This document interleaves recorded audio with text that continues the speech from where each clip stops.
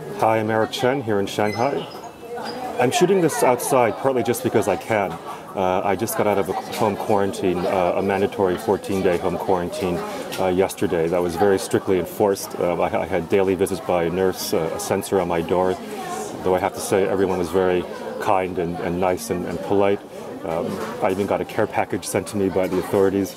But I'm obviously much happier to be outside today. And as you can see, there are signs of life out on the streets of Shanghai now. People are out and about. The shops seem busy.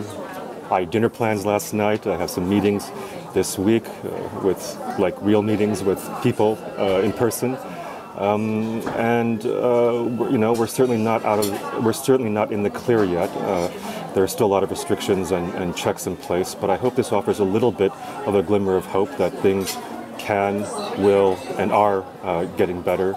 And for the moment, at least, today is a very good day, and I hope that all of you start having a lot more good days very soon as well. Hang in there.